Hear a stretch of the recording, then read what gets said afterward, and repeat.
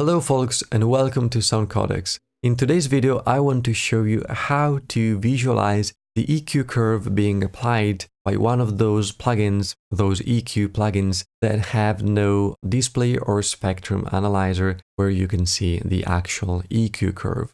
To do so, I'm going to use the EQ curve analyzer by Verdom Audio. The link is in the video description down below.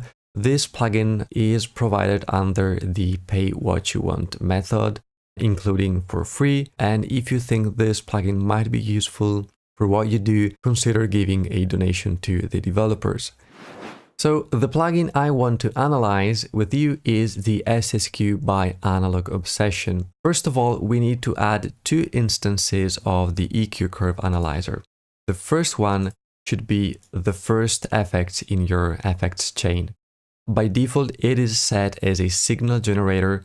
As you can see here, the meter on our track is bouncing because this signal generator is producing impulses that are sent into the SSQ. Now we can add the second instance of the curve analyzer. And as you can see now, we can see the spectrum analyzer and it is set to auto sync to the first instance. What I mean by that is if we change the amplitude level of our impulses on the first instance, the second one will automatically set that value for us. On the top left corner, we have this number box where we can reset or rescale the y-axis, as well for the x-axis where we can define portion of the spectrum we want to analyze. Now we can toggle phase, and as you can see, we have all these spikes. This is not the phase curve of the SSQ. We need to fine-tune this parameter by adding the latency introduced by the SSQ. Reaper shows this value on the bottom left corner, so it's adding 16 samples of latency. We can add this value manually here. And as you can see now, those spikes are gone. Or you can use this suggest button and it will automatically add the latency that your plugin is applying. Great, now we are ready to test the SSQ. Let's see what happens if I boost this band by 3 dB. As you can see, we're boosting by 3 dB.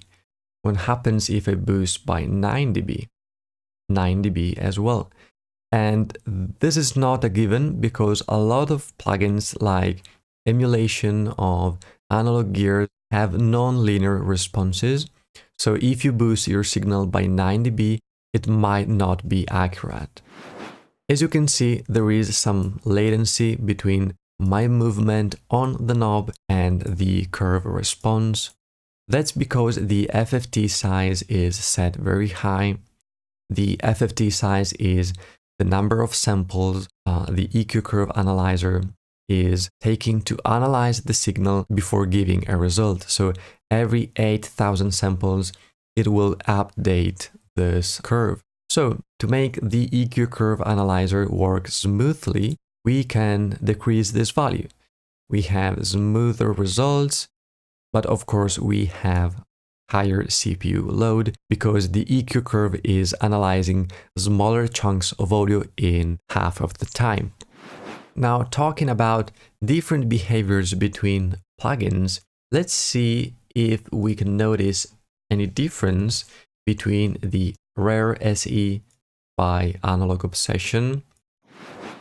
What happens if we boost by 6 dB? Well, that's interesting. We're boosting by 6 dB, but the signal in reality is boosted by 7.7 dB. So that's really interesting. Minus 6 dB.